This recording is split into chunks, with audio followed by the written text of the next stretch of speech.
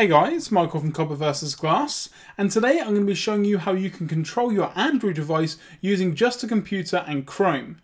Well, kind of. Let's take a look. So to do this, you need a micro USB cable for your Android device, the actual phone you want to be using, in my case the HTC One M8, and you need a computer running Chrome. Now I don't know if it needs to be the latest version of Chrome, but it definitely won't hurt to get the newest version, and I will put a link in the description down below. What you then want to do is head over to the Chrome store and download an application called Vysor. Now it is currently still in beta, so do keep that in mind. Now before you do anything, you do want to plug in the USB into the actual computer itself, and then plug in the micro USB into your Android device, and then you're pretty much ready to go. Then what you want to do is load up Chrome, go into the apps in the top left hand corner, and then you want to load Vysor. Now once everything's all loaded, it will ask you to select a device. Now for whatever reason my HTC One M8 just doesn't show up in this list, so you can click on Find Devices and it will then show a list of devices here, and you can see that it's found my HTC. All you then need to do is click connect, and then everything's going to load up and you'll see that your screen is now mirrored onto your actual computer.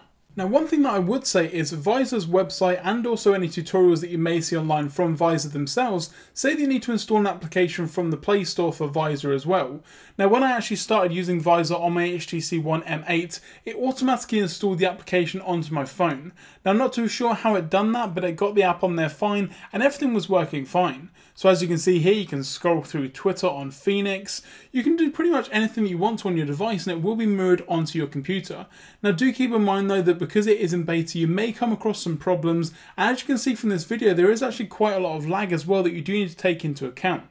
Now one thing that I do like is the actual functionality that I'm going on to now with controlling your Android device from your PC. So as you can see, I've now put my HTC One down and I'm now using the mouse to actually navigate around my Android device. So as you can see here, I can go into the app drawer. You can actually use the multi-track functionality on a Mac as well, so you can actually scroll up and down in your app tray for instance, and also between photos, and it's just a really cool way to interact with your device. You can also long press on the screen just by long tapping on the actual trackpad itself to bring up contextual menus. So again, if I want to go in here and change the wallpaper, then I can do very easily, and again I'm controlling this all through the actual mouse on my computer. I'm not touching the phone at all, so again it's a really cool thing that you can do, and it actually works quite well, albeit with a bit of lag.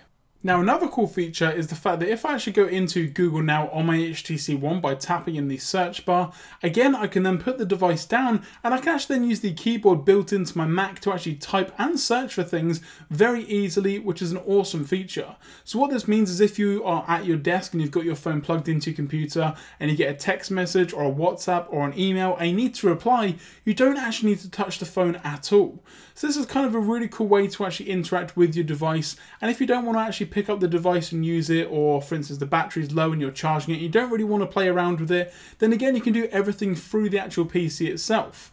Now as you can see, certain things don't actually lag, as long as your phone is kind of idle in terms of what it's doing, that it's not actually doing all that much. You can see in this video here that the lag itself is very minimal compared to something that we were looking at earlier. Now, I wouldn't say that this application is great for things like tutorials on Android. I would stick with something like AllCast or Reflector 2, which you can actually download, and I'll put links in the description down below for that. But this is more for those app developers who want to have a look at their applications, tinker around with a certain amount of things, or like I say, someone that just wants to use their device on their PC, but have to put up with some lag in the long run.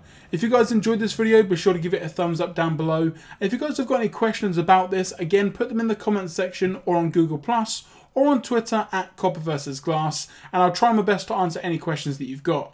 If you guys also want to get some more great content from Copper vs Glass, don't forget to subscribe, and I will catch you guys in the next video.